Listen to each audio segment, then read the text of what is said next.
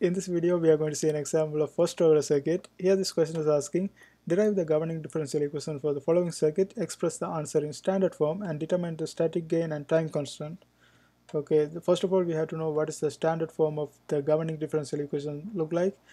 It should look like this. We have to have a tau and v naught of t divided by dt plus v naught of t equal to k Vs of t. So this is the standard form of the governing differential equation.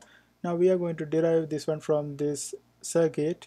Here we have an op amplifier and we consider this one as ideal op amplifier, and for an ideal op amplifier we have to know that voltage in the negative terminal should be equal to voltage in the positive terminal. Also we have to know that current through the positive terminal and the current through the negative terminal should be equal to 0 ampere. Okay, so these are the two things we have to know in order to solve this problem. And this is connected to the ground, so this is 0 voltage and there's no current flowing through this one, so this one must be 0 voltage also, right? So if the current in the positive terminal is 0 voltage, then the negative actually this voltage in the positive terminal is 0 voltage, then the voltage in the negative terminal also 0 voltage. Now we can go ahead and do the Kirchhoff's current law. So if we apply Kirchhoff's current law for this one, we know that Vs minus 0 over the resistance Ra should be equal to this. We are considering this node. This is current entering this node must be current exiting this node. So this one must be equal to 0 minus Rb and this V naught. So 0 minus, not Rb, 0 minus V naught, because we have to subtract V naught voltage. So voltage is V naught of t divided by the resistance in between, that's going to be Rb, right? Rb. Then we have plus, this is minus C dv0 of t divided by dt, because this is going from 0, right? 0 minus this one, so that's why we have negative right here. Negative C dv of t divided by dt.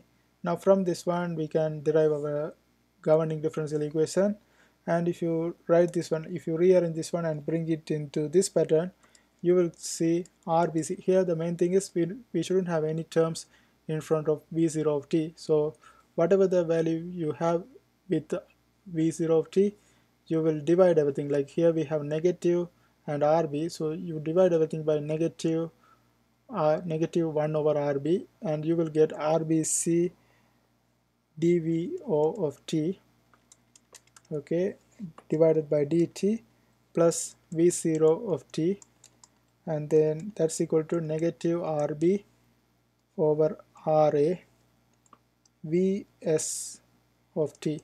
Okay, so this is the one we are getting finally. Now the next question is, what is the static gain and the time constant? Time constant is the value in front of this V0 of t.